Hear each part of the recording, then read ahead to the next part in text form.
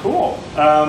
This is Nathan with Town Hall Project, and with me is none other than Senator Ron Wyden of Oregon. Thank you so much for talking to me today. Thanks for being here again. We so appreciate you guys looking constantly for grassroots government, and you sure saw it tonight.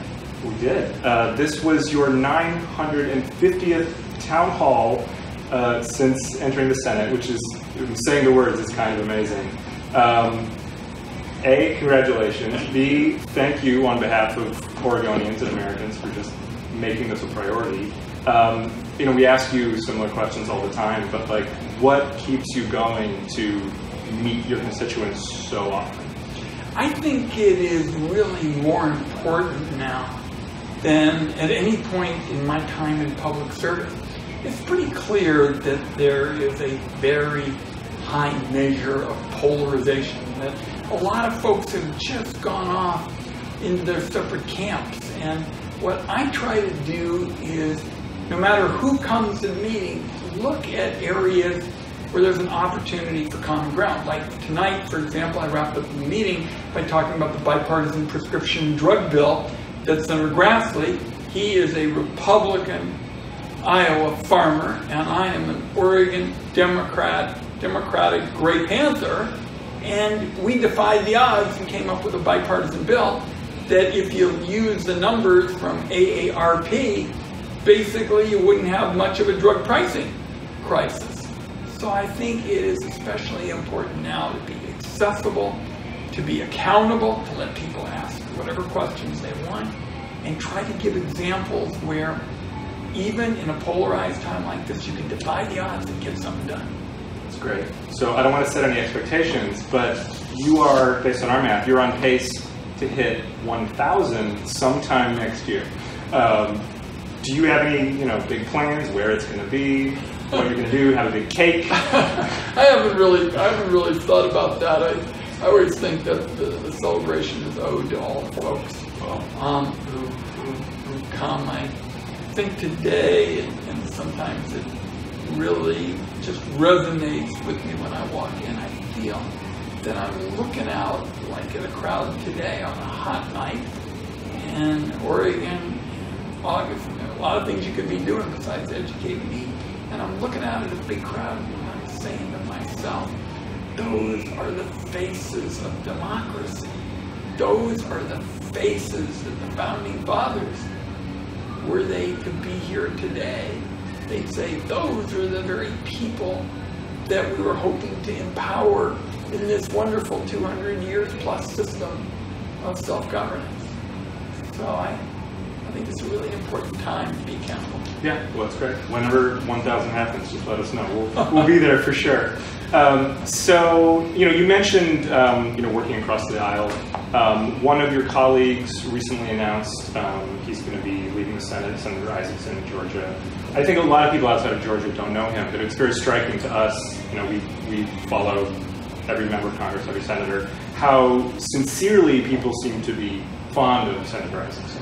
And it wasn't just, you're supposed to say this, but do you have any thoughts? Yes, I said today, after giving it a fair amount of thought, that what I admire most about Jonny Isakson is he has a real gift for lowering the decibel level, lowering the noise that accompanies so much of what goes on in Washington, and then has always said, let's try to find a way for all sides to secure their basic principles, not compromise basic principles, but also to find some common ground.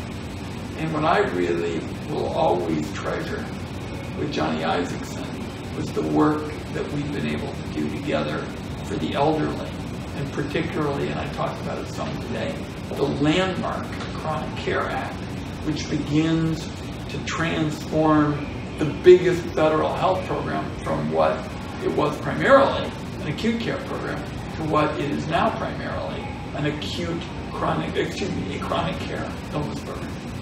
And you know the folks at Indivisible Oregon very well. They asked a question during the town hall, and they also asked us to pass along. They are mobilizing and trying to motivate around this issue of filibuster. That this scenario where your party takes back the White House and takes back the Senate by 1 or 2 votes, but then so many issues, nothing happens on election security, on climate change, on common sense gun violence, and they ask me to ask you your feelings on that.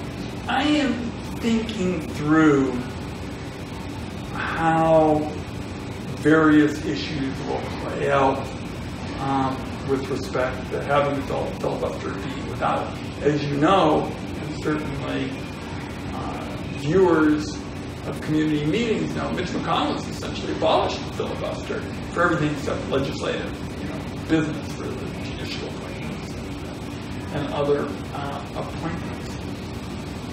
For example, the people of Oregon voted twice to have death with dignity, which would empower the individual rather than the government to make these, gut-wrenching decisions with respect to end-of-life care. House of Representatives, after Oregon voted twice on a matter that has historically been left to Oregonians, House of Representatives voted to throw our votes in the trash can. I was very new in the Senate, and I said, you may think we're small, and you probably never heard of me, but if you think you're going to roll us after we voted twice on something, you have another thing coming. When the dust settled, because I made it clear that I would tie up the Senate on something that really was a core value for Oregon, we prevailed. So the question is, what are some of the best ways to really think this through? I thought for some time, my colleague Senator Merkley had a very interesting idea about what he calls the talking filibuster, which was, you do get the filibuster, but only if you show up. So like Mr. Smith goes to Washington. Right. You can't say you're going to filibuster and then go play golf with a bunch of lobbyists in Palm Springs. You got to actually do it. Yeah. So I haven't really settled on a path forward for the big issues, many of which will go to the Finance Committee, health care, paying for climate change, trade, infrastructure funding. Yeah, well, I'm guessing you'll hear more about it in town hall. That's the whole point of town hall meetings, is to get people's ideas and input and think through the various aspects of it. I commend these organizations that are giving you questions. That's exactly what town hall meetings are for. Cool. My last question is, so we're on the cusp of a moment where this presidential campaign is going to take up so much oxygen, so much attention, people's time, people's money. Certainly not asking you to comment on candidates or the election itself, but as this is happening, the business of governance goes on. What is one thing you would tell Americans that as this exciting presidential race is happening, one thing they can do, should focus on? Well, I mean, I think, first of all, I want people to understand what are the priorities between now and the end of the year. I think election security, reducing gun violence, and stopping prescription drug price gouging are the 3 big priorities between now and the end of 2019. Now, there will be a whole host of issues still to deal with in 2020. They will probably require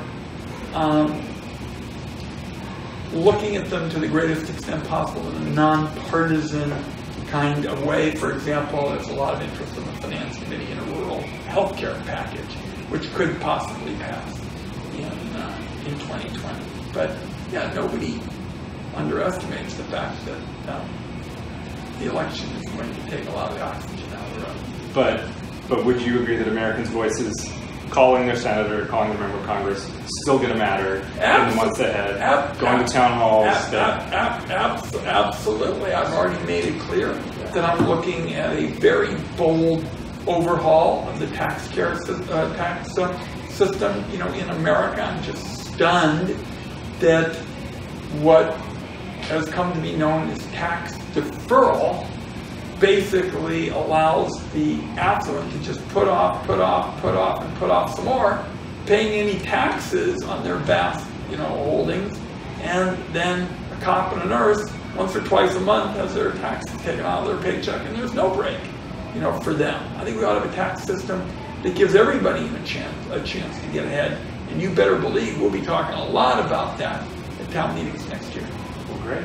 Thank you so much for holding your 950th town hall. Congratulations, and thanks for taking the time to talk to me. Well, and let me make it clear, I think the town hall project is really making a difference. I've noticed just online and members talking to each other that there's a lot more understanding that grassroots involvement, which is what town hall meetings really are all about, accountability, grassroots involvement, is more and more important now than ever because of this polarization. I want to congratulate the Town Hall Project for all that you all have done to make that possible.